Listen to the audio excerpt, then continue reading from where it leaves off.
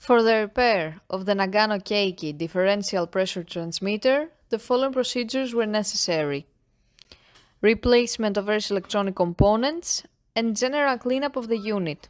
For testing, we add some pressurized air as power supply and as input signal.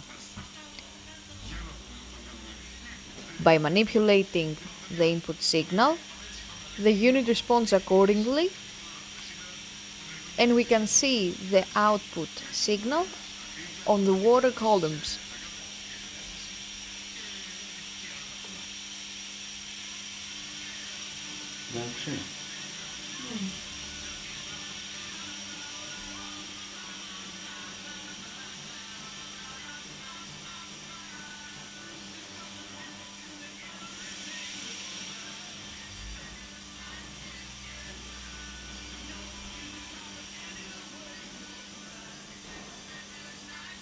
It is now clear that the differential pressure transmitter is working successfully and is ready to be delivered to the customer.